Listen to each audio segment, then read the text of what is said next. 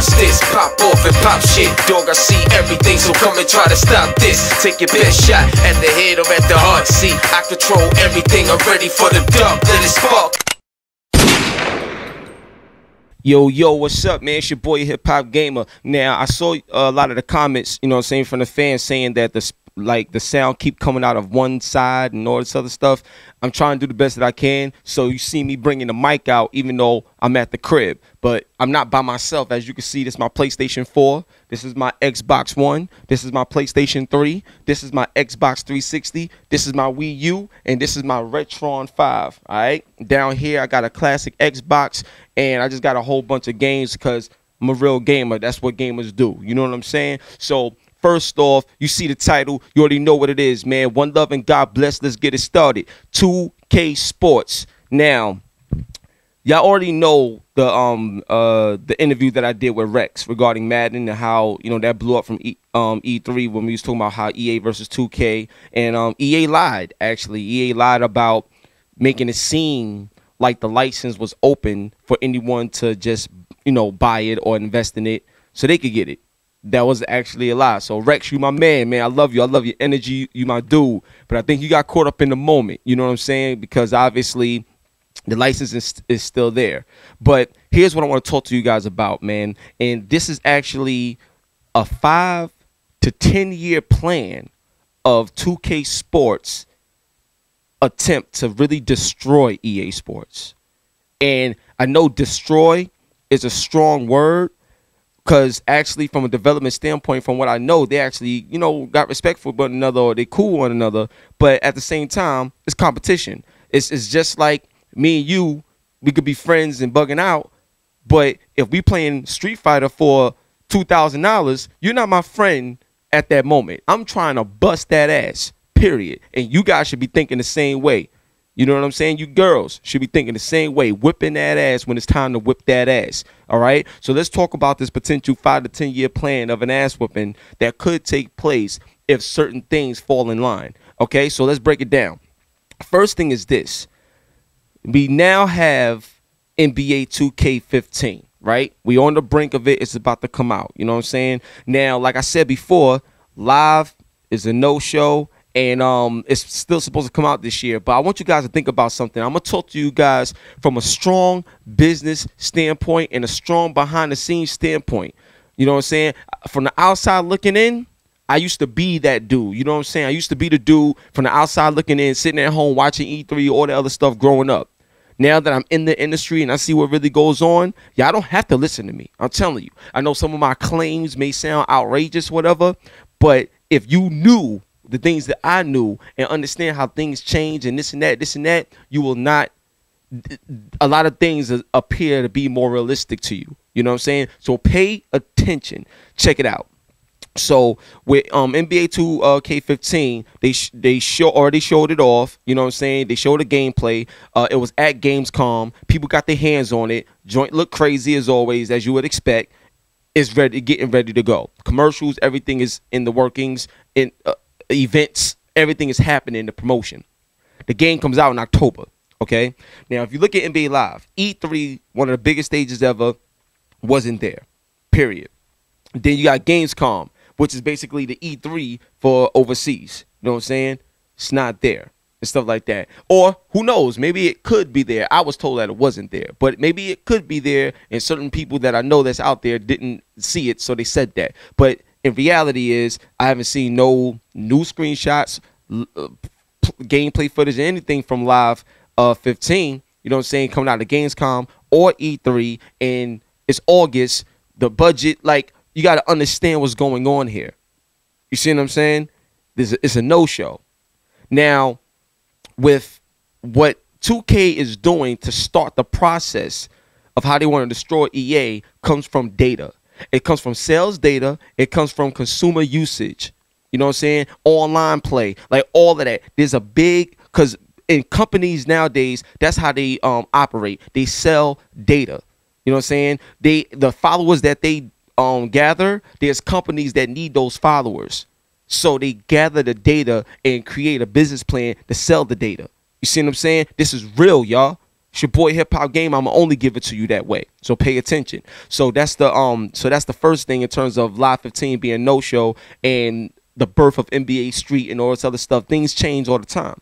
You see what I'm saying? So now that that's clear, NBA 2K15 is going they killing the NBA. They took it over. NBA is 2K. Period.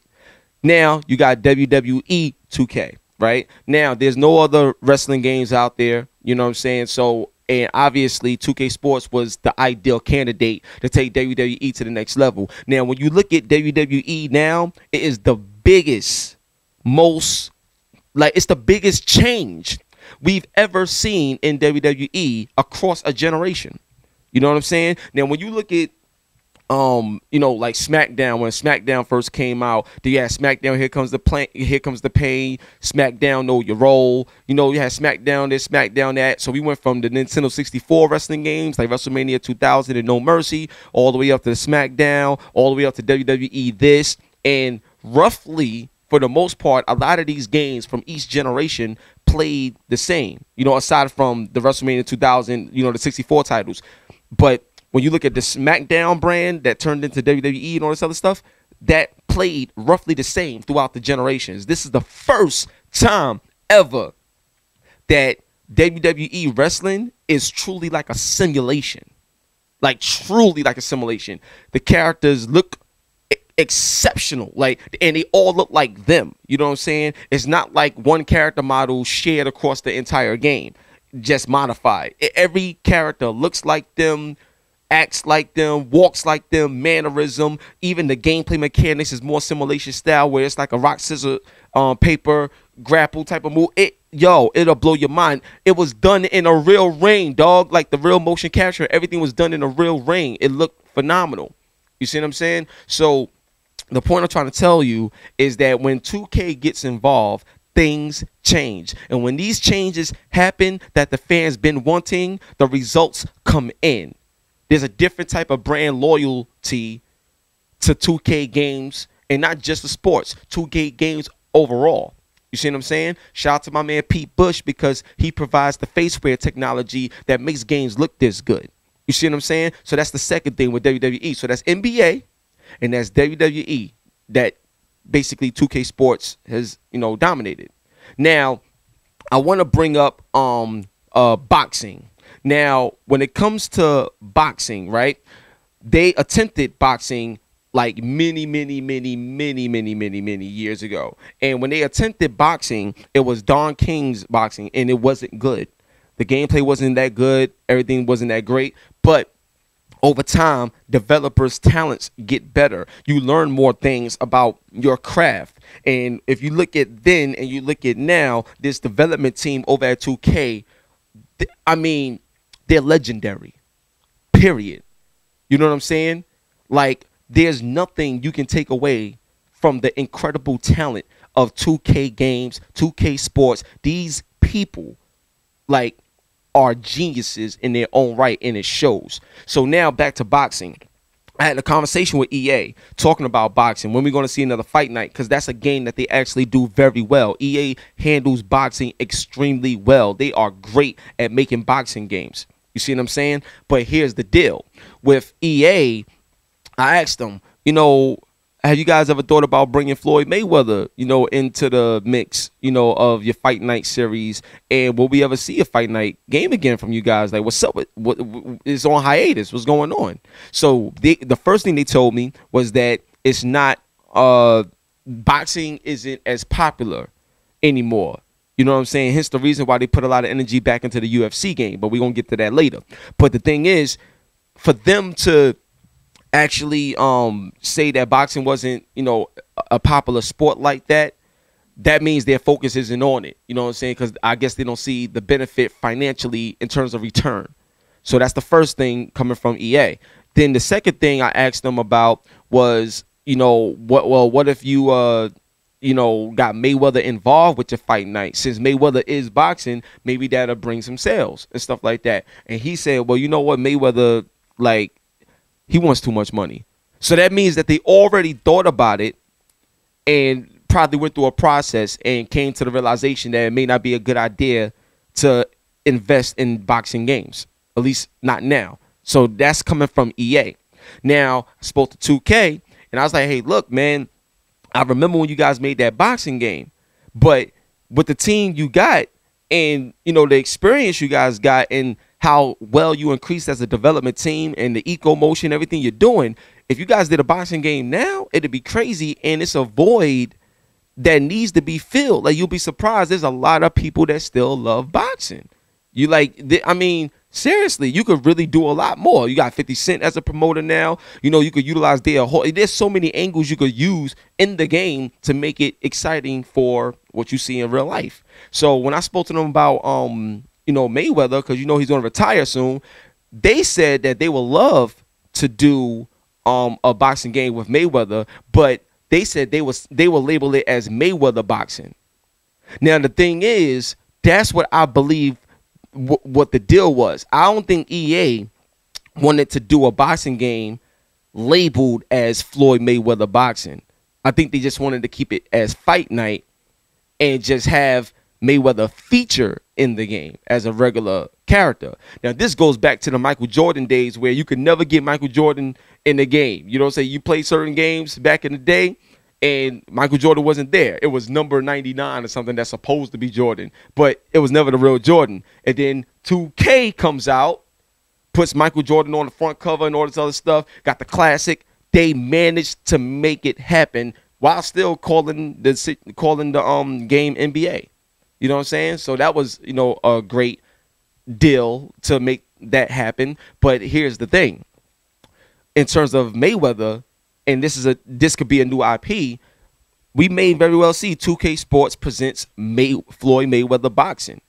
You know what I'm saying? And my thing is this. If they do that, that's a void that'll be filled on the highest level of sport game development. That's 3. WWE, boxing, and NBA, right? Now, let's move on to baseball. Now, already right now, there's a job listing. I think they took it down because they made a mistake and they leaked this. But they are looking for some people with experience in baseball, period. Because what they're doing right now is creating a baseball game. They're coming back to baseball. And I'm going to tell you something. I love what Sony is doing with MLB The Show. Is great. But I'm going to tell you something. Consistency is one thing. Competition is another. And when a company is so used to not having competition, they get used to not really being lazy, but they get used to not pushing themselves as far as they can simply because the competitive element doesn't exist. 2K is coming back. This is 2K Sports we're talking about. The most authentic brand of sports and gaming business, period. I love 2K, dog. So my thing is, just what I want to explain to you guys is Sony possibly could be in trouble of losing their throne, losing their crown in the baseball field, on the baseball field. Because 2K is coming. And with what they have and what they learned and what I was told by my man Pete Bush in terms of what the next wave of games and technology is going to be like with faceware and more, yeah, it's going to be a problem. So that's WWE, that's NBA, that's boxing, and that's baseball. You see what I'm saying? Now, the next thing I want to tackle is this UFC, the whole MMA thing and stuff like that. Now, with UFC and stuff, EA has a deal with UFC. You know what I'm saying? But it's like it's the only, you know, mixed martial arts game on the market and stuff like that. Now, here's the thing that's interesting, you know. Had a conversation with 2K as well. And I asked them, what is your goal in terms of sports gaming? Like, what do you want to do? What's your goal? In the next 5 to 10 years, what is your goal for 2K Sports when it comes to all of sports in gaming? And they said they want to be able to dominate sports. Not just sports gaming, but they want to be the authentic representation of all sports in video games, meaning that all the sports that we see in terms of, you know, FIFA, you know, baseball, basketball, boxing, mixed martial arts, everything that involves sports, that can be done on a yearly release and stuff like that. You know, things that make sense to them. They're not going to invest in, I guess, the Olympics and stuff like that, you know, but things that make sense to them over a 5 and 10 year plan. They want to be able to have a game, grow their studio, and be dominant in every facet of sports through sports gaming. That is like a goal of theirs. You know what I'm saying? And they are on the right path. And I just want to ask you guys, what do you think of this ambitious approach to basically dominate, you know, all the sports that make sense for 2K to get involved in? And what will happen in EA Sports once the NFL license is actually up, once 2K can actually do an NFL game, when 2K brings new games like boxing, when 2K decides to do soccer, like when 2K really decides as they grow to really cover sports as an overall landscape of gaming and represent the most authentic spaces in gaming over a 5 to 10 year plan, what happens to EA? What happens to anyone that's trying to make a sports game with 2K Sports? How do you compete against a 2K?